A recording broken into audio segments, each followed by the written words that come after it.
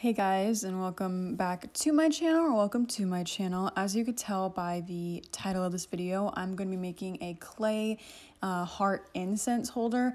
Now I want to make sure that I tell you guys this is not my idea. I've seen it on TikTok, so I thought I would do it myself. I'm using Sculpey 3 clay, I believe, and all I'm doing is just, kneading it, getting it warm, getting it pliable.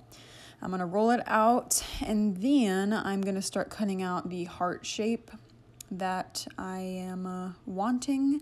And I definitely made this, I think, a little bit too small.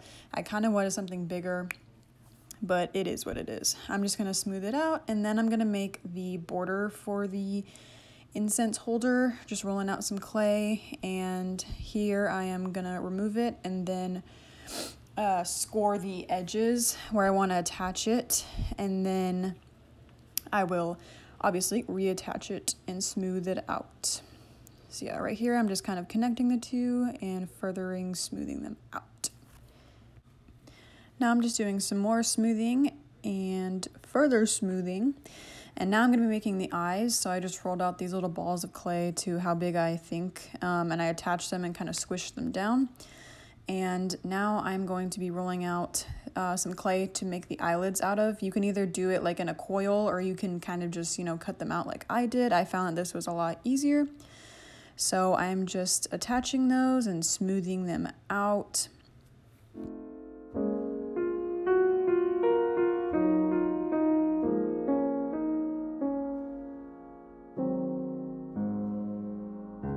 And this was the finished product for the eyelids. And now I'm moving on to making the lips. So I'm just gonna roll out some clay yet again and cut out a lip shape. And like I said, you could do a coil or whatever you think is like easier for you, but I just found it really easy to kind of cut it out.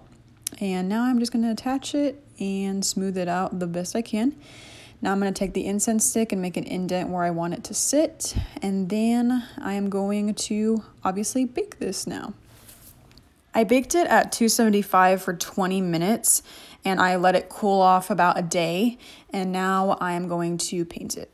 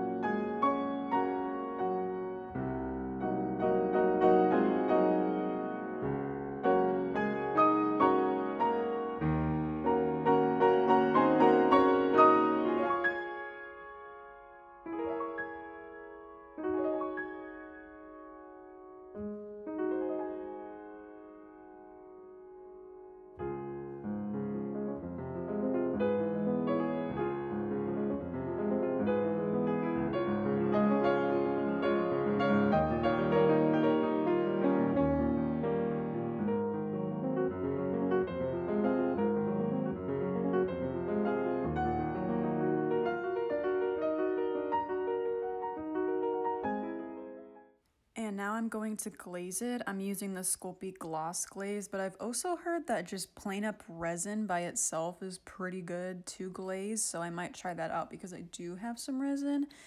But yeah, now I'm going to glaze it.